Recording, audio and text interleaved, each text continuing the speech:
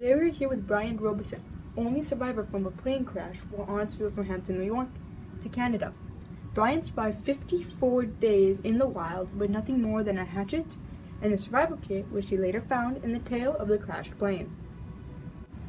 Now Brian, from what we already know, the pilot suffered a heart attack, and due to him being unable to drive, you took the wheel and steadily flew till you ran out of gas, crashing in an unknown area.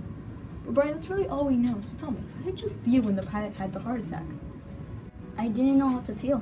Everything just slowed down and I had a striking realization that the pilot was dead and that if I didn't do anything soon, the plane would crash. The pilot previously had showed me a bit about driving, so I used that knowledge to keep the plane steady and even tried calling for help with no answer. With realization that I would run out of gas eventually and that I was already on the brink of an empty tank, I was thinking of what to do when I ran out of gas. I looked for water, and when the time came, I crashed into a lake. So you were stranded alone. Did any negative thoughts come through your mind? And if so, how did you get over them? How did they affect you and change you as such? According to your mother, you're almost a completely different person. Well, yes, actually a lot of thoughts, and well, I do regret them, but I always kept words at heart like, you can't play the game without hope. And something from people like my teacher, Mr. Purpich, who said to always stay motivated. As for the change in the wilderness, it forces you to change to look at things differently. On my first bird hunt, I couldn't catch one at first, since the color of the bird blended in perfectly with the surrounding forest. And so I had to change the way I looked at it. Instead of the color, look at the shape, and then I caught it. Oh, were there any attacks from animals or crazy weather? Yes, I was hunting a bird, and when I went down to the lake to wash it, an angered moose came up from behind me and knocked me aside. I was afraid of what happened, so slowly tried to escape when the moose saw me and attacked my side, hurting me in the ribs. I eventually was able to escape after the moose left, but not that long after a while, I was sleeping. I awakened to a sound of strong wind, and when I went outside to find out I was in a tornado or near one at least, I waited for the storm to die down, but it destroyed my shelter and Must have been tough. But now, Brian, what would you have considered your greatest accomplishment? well, I guess it would have to be getting the fire.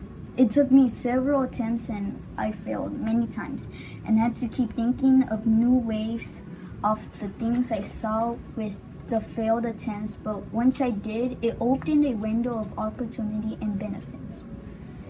I no longer was stung by insects due to the smoke, and I could now hunt and cook things.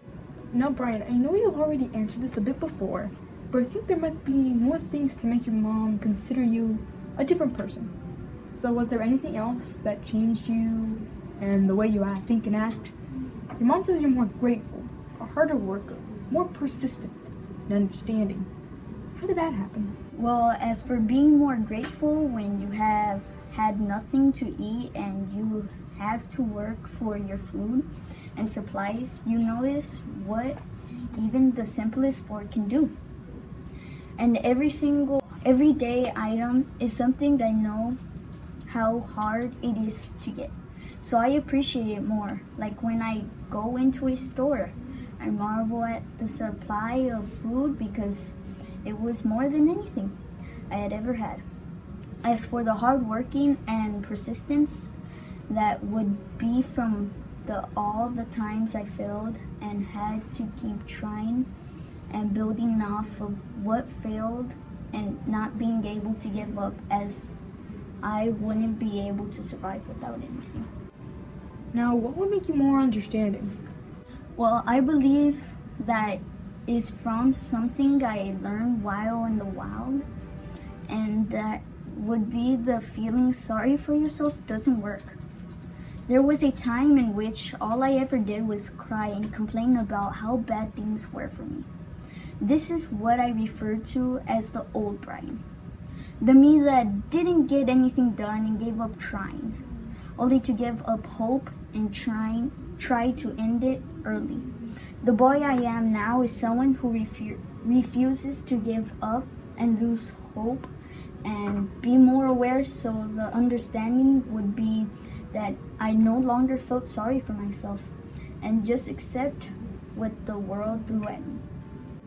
And there you have it, everybody. Brian Robeson. Brian, thank you for visiting us today. CCM News, Brian Robeson, survivor.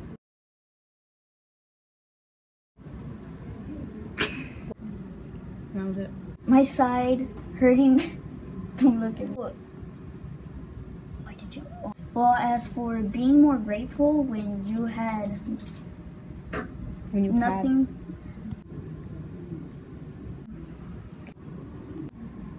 And there you have it, everybody. Brian Robeson. Brian, thank you for being with us today. And there's CCM. I was about to say med kit, but then I remember we're not doctors.